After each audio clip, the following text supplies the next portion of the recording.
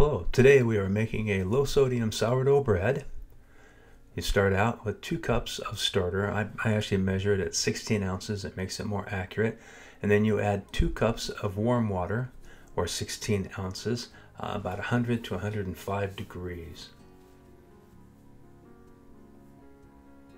Altogether, it should weigh 2 pounds when you're done.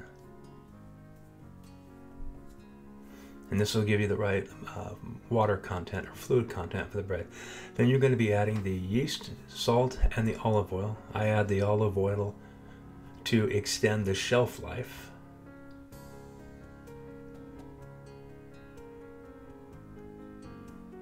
Yeah, stir them all together. At least I do.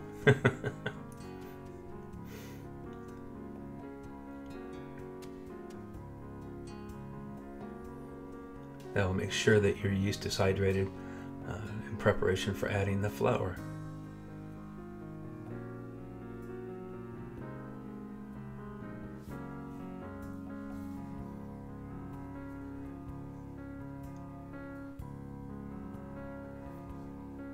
Now actually you can either add the flour that we're showing in here on the video, or I like to use some whole wheat flour to add some healthiness to it or flavor. 2 cups of whole wheat flour will give you a nice fine mellow taste. 3 cups will give you kind of a rustic bread.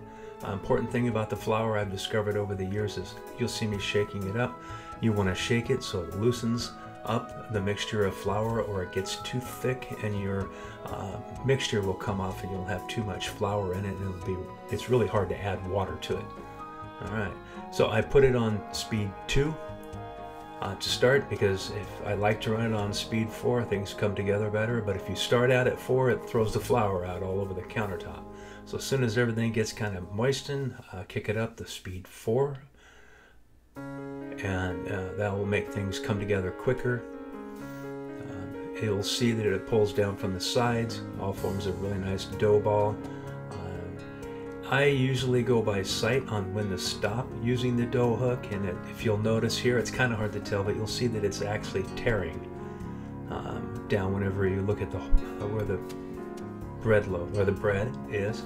Or you can just do about between 5 and 7 minutes. But the tearing is the best part for me to tell. Now you'll notice the bowl has been coated with some spray oil. The dough, if it's done correctly, it'll be kind of tacky like this, kind of sticky.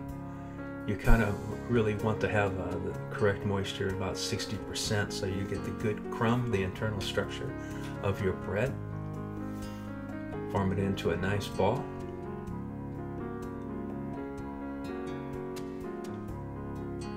And then I will spray a very thin coat of the spray oil over the top to keep it from getting a skin, which will cause it to not rise as it should.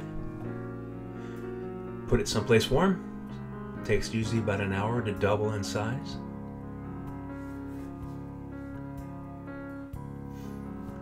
The dough is doubled in size or volume.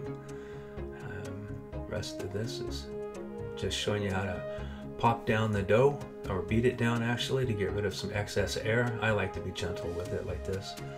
The flour is to help keep it from sticking to the countertop. I like to work the dough a little bit, kind of make it a little more tender.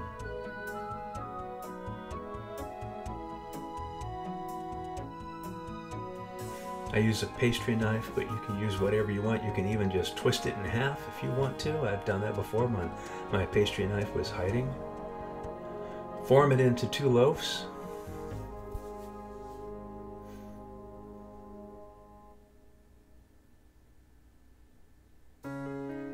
I do use the crockery type cake pans, bread pans. I find they work the best and most consistent and give me the best looking crust. As you can see, I've used them a lot. Again, I'm going to spray a little thin film of the oil over the top to keep it from forming a skin, and at this time, this would be the time to slice your slices into it. And the reason for the slices is to help relieve steam as it's baking for that final flash rise. Now you have to make sure, well, you don't have to, but it's really recommended that you get your slices deep enough to allow a lot of the steam out. And I can tell you right now that the one on the left I did not get cut deep enough. Now I'm using a serrated knife, but they also have a nice razor tool that you can buy at your local bread store, or a place wherever you get your kitchen implements, and they work really well. You can get some more control, and you can have some nice carving or whatever you want on top of your loaf of bread to make it yours. Now I let it rise. As you see, preheat the oven to 400 degrees. I let it rise 30 to 45 minutes until it looks like that. Pop it into the 400 degree oven in the center rack. Now I'm making sandwich bread, so I don't want a really crusty bread. But if you're trying to make it a crusty bread, go ahead and throw some water in your oven at that time, either with a mist bottle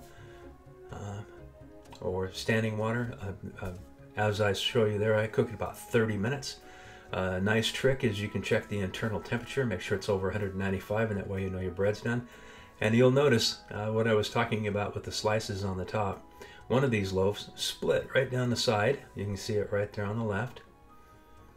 And if you've got a large enough slices in the top, you get the traditional loaf shaped like this one. All right, well, thank you guys for watching the video. All right, hopefully see you next time.